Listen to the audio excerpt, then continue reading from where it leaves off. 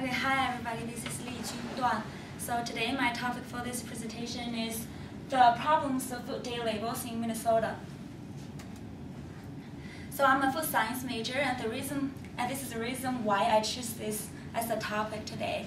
I first learned this topic from one of my classes. I thought this was really interesting because it was completely different from what I know before. And hopefully today I'm gonna bring some new facts of food day labels to everybody here.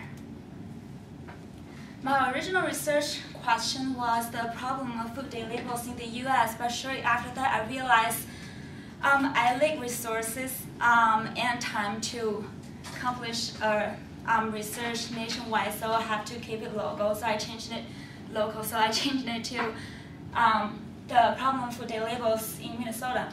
My hypothesis was that the food day labels confuse most consumers and the practice is inconsistent. The incomplete regulation in this area can take some responsibilities. Here is my rhetorical situation. I am a food sustainability officer from Minnesota Food Association. Because lots of consumers kept calling me regarding to the problems confusion of food day labels, so I decided to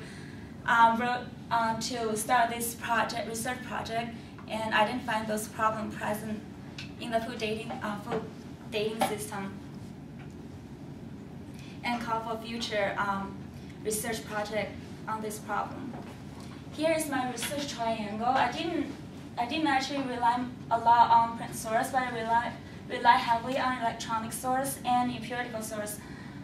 All my findings are consistent with each other and with what I learned from my class, so I'm very confident with my findings here. This is my methodologies. The methodologies was divided in 3 levels. The first level is consumer level. I did a survey about it. The second level is manufacturer retailer level. I did 2 grocery store trips to Rainbow Food and Cup Foods. The third level is professional level. I did an interview with the Dr. Taylor, who's the professor of food science and nutrition department of University of Minnesota. And here's a little extra one. Here is the outside sources. So I studied peer-reviewed articles and Minnesota state laws to explain and support my findings here. Here's the combination of my result and discussion. So showing here is one of the questions from my survey. This question is very useful because I think it indicated the most popular food day labels. Showing here is use by date, expiration date, and sell by date. Maybe date of manufacture too. I'm going to talk a little bit more about the first 3. So I'm going to start with the sell by date. I think lots of consumers would mix sell by date and use by date together. But sell by date is actually just used for retailers to rotate their inventory. So it has limited things to do with consumers, but lots of consumers still will sell away food that pass sell by date. And the other 2, use by date, expiration date, I have 2 citations from state law here. It's long, but I'm not going to read this, but I highlighted those important part here. There are 2 confusion part with these 2 definitions. I interpret the first one as the use by date. The second one is the best if used by date, if I'm right. So the first confusion is that the use by date, just showing here, is the use by date is not microbiological safety based, but it's quality based. So after the date, and if you store your food right, your food is still edible, but it may not maintain its original freshness. The second one is that after that day, your food may not be good to eat. The second misleading part is here. The statement from the state laws are very confusing. You see the freshness date and the expiration date. The statements are very close to each other. One is like maximum. One is for maximum freshness used before. The other is for best result used before. I can't tell the difference. Now let's think about this case. When you go to the grocery store and you see like 2 days, one is used by day, one is best if used by day. Can you tell them apart? I don't know what's the difference. So it's like a confusing part here. Here is the another question which is very interesting. This question is that how would you feel if you find out retailers selling past due food? More than 60% of participants would think they're running a fraud business. But the sale of past due food is not illegal in Minnesota because it's not regulated.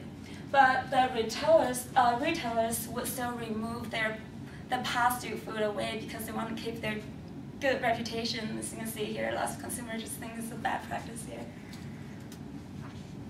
Here's the result I got from my grocery store trips. There's a lot of findings, but I'm just going to point out this one. So the milk, the food date label of milk is regulated by the Minnesota state law. But actually, I found a date on every milk product, but it doesn't like indicate what kind of date label it is. Just like a date, nothing else. So it's confusing. I don't know if it's a sell by date, expiration date, anything else. I don't know. And here's the two good points from my interview experience. So Dr. Labuza pointed that the Congress has not given any duty of regulating food date labels to any agencies. Maybe this is why the food date labels are not approved or checked by FDA or the USDA. But the FDA and USDA definitely have the closest power to this problem. What I mean is that their mission is to ensure food safety and protect consumers from any fake or misleading food labels. To sum up my research, the key problems presently in our food dating system. The first one is the federal level and state level. Okay, so I'm not gonna read them all. Yeah, but I already covered this before, so. Any questions for me? So this is Joe. So do you know why or how the manufacturers determine the sell by or use by dates at all? Did you look into that at all, or? Oh yeah, actually I came up with that before. They think highly of the consumer's experience of their food products, so they run their own tests among consumers, and they have their own they do their own lab or survey to determine those date labels. Ultimately, they just want to make sure that consumers have a good experience with their food products, so they can build up their reputation. Yeah. Yes.